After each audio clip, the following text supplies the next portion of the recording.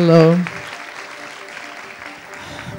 My incredible wish to explain to everybody, and especially large audience, that the performance art is a serious business. Performance art is when the performance artist stand in the precise time, in precise space, in the front of the public, where energy dialogue between public and performer is going to happen. This is essential.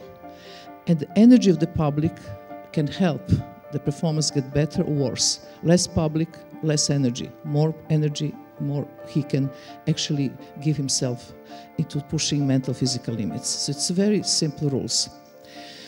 To me, preparation of the public always been essential, because I feel more and more the public is so tired, it's so frustrating to go to these museums and have to read all this text on the wall and see art hanging on the wall.